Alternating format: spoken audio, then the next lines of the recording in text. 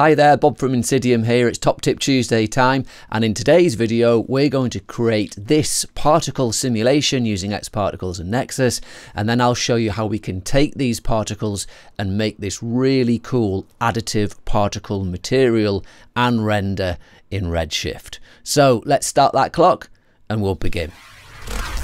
In our scene we have this particle emission. Let's see how we set it up. If we go to the emitter Object tab, we're in circle mode. The disk radius is set to 15 centimeters with a cone angle of 90, and we've got ring only selected. And if I come out this camera, you'll see that that's giving us this very flat two-dimensional particle emission. Let's go back in the camera. We've also got an nxTurbulence in the scene. Let's hit play. And this is giving us a really noisy, angry sim. In our turbulence, we've got the noise type set to Voronoi, strength to 50. We've got a slightly reduced scale at 80%. Everything else is default. And what we're going to do, just to add a little bit more interest and detail, we're going to increase these octaves. Let's whack them on full.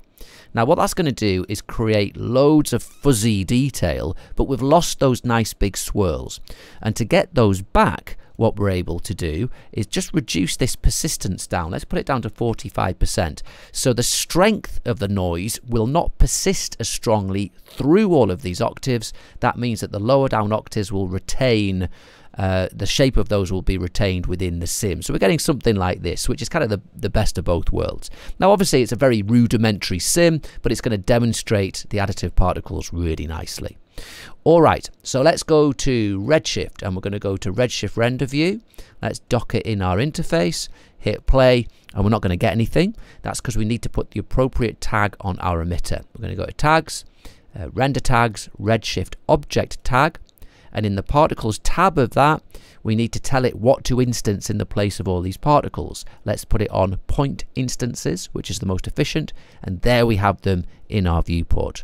Alright, now let's get our material sorted. We're going to go to the material manager, create a material, Redshift standard material, stick it on our emitter. Let's double click that to get the settings.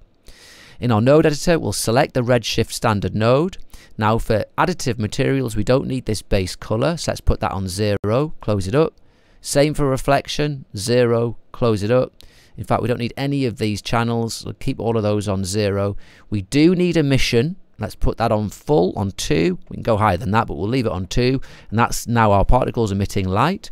And now if you want single color particles in an additive mode, all you need to do is change this opacity to the color of your choice. So look, if we make this let's make it a blue color.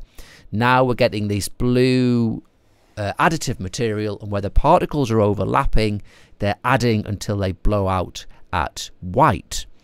So we don't want that actually, we want the particle color. Remember, our particles have got color and we want to pass that into here. So we can do that, we can extract that data with a node. So let's double click in this blank area and just type in user, because we want the color user data node. Let's bring that in. And we need to go and give it the correct attribute name, and we can get that just by going through the presets. It's dead easy. So presets, particles, we want the particle color. And now that particle color is being fed out of this output. So all we need to do is pipe this into the geometry opacity. This is the same input that we made a bluey purple, but instead we're going to put the particle color in there. And now we've got the particle color going through our material. Now it's all blown out at the moment, but that color data is there. So let's switch down our node editor. We can turn that down. Let's give ourselves a little bit more room here.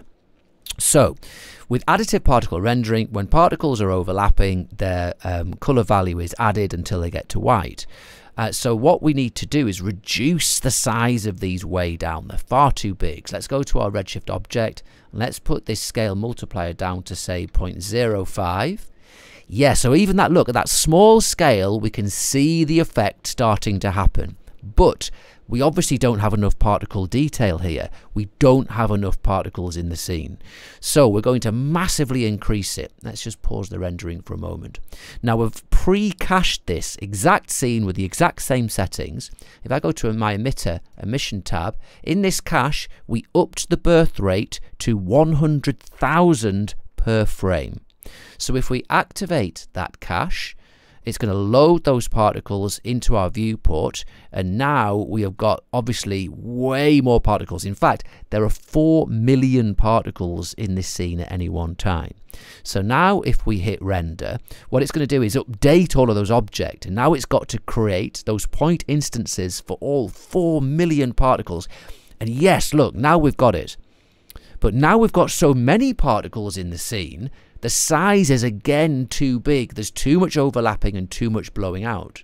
So let's go back to our Redshift object tag. Let's put this way down to maybe 0.015, so really small.